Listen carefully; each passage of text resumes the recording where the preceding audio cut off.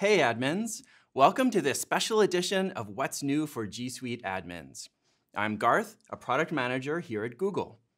Today, I'm excited to talk with you about two powerful features in the G Suite directory that will help your users get more value out of G Suite and improve their productivity.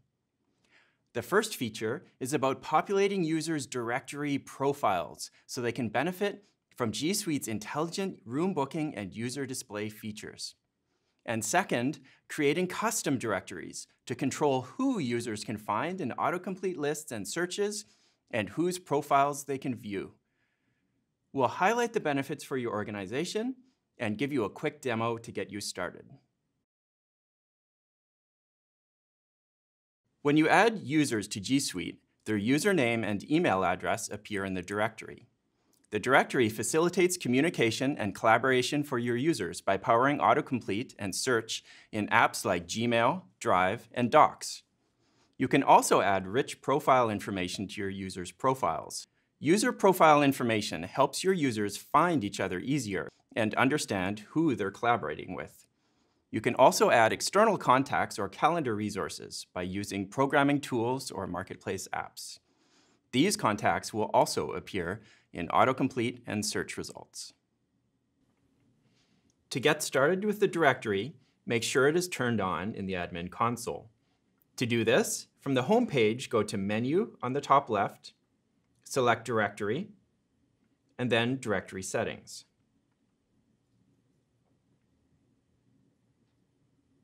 Click Sharing Settings, and in the Contact Sharing section, select Enable Contact Sharing. From here, you can also specify which email addresses to include for each user in the shared directory and what is shown in the browsable directory in Contact Manager. Finally, make sure to save your settings. For more information on directory, check out the Help Center.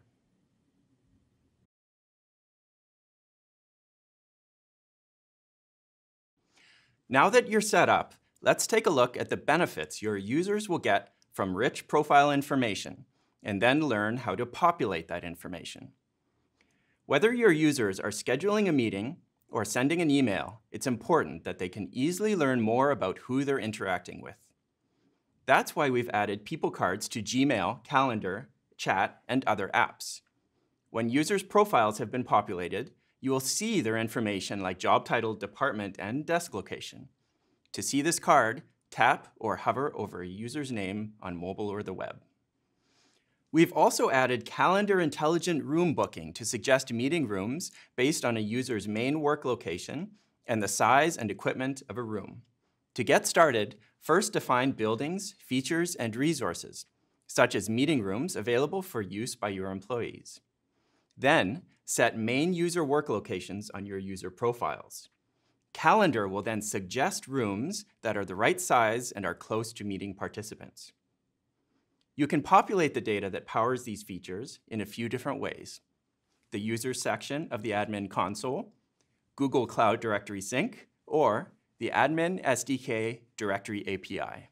Here, you can include profile information when you add a user or update a user profile. In the example, when updating a user's profile, ensure the following fields are populated for display in people cards and to power intelligent room bookings in Calendar, including job title, department, manager, and work location. When we go over to Gmail, we see that the information we populated appears in that user's card. It will also appear elsewhere in G Suite. For more information on populating users' profile with Directory Sync or Admin SDK, check out the Help Center.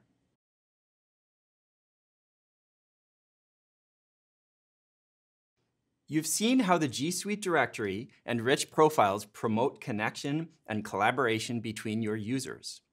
But what if you need different sets of users to have access to directories containing different collections of users? For example, you might want to give full-time employees access to find and see all users in your organization, but at the same time want to limit access of contractors to your organization. It's now possible to create multiple custom directories, each containing a different set of users. You can then assign a custom directory to the different organizational units in your domain. Members of any OU will only be able to see or find users who are in that OU's custom directory. To include users in custom directories, add the users to a Google group, and then add that group to each of the relevant directories. For example, if you have different types of users, such as full-time, hourly, or temp, you might create a different group for each. You can create and manage groups with the Admin Console, Google Cloud Directory Sync, or the Groups API. You can create custom directories in the Admin Console by going to Menu in the top left, selecting Directory, and then Directory Settings. Click Visibility Settings. Here, you can control the visibility settings for the individual organizational units. On the left, select the organizational unit you want to create the directory for. Under Directory Visibility, select Users in a custom directory. And at the bottom, click Create New. Enter a name for the new directory.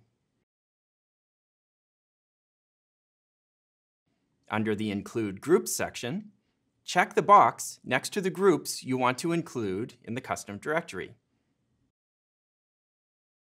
Click Create.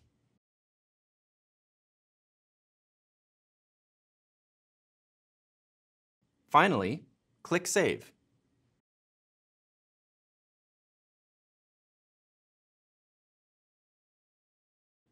For more information on setting up custom directories, visit the Help Center.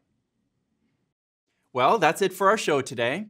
You can subscribe to the What's New for G Suite Admins YouTube channel for more videos like this, and check out our G Suite release calendar and What's New in G Suite newsletter to stay informed. This has been Garth with our G Suite Directory Special Edition. Thanks for watching.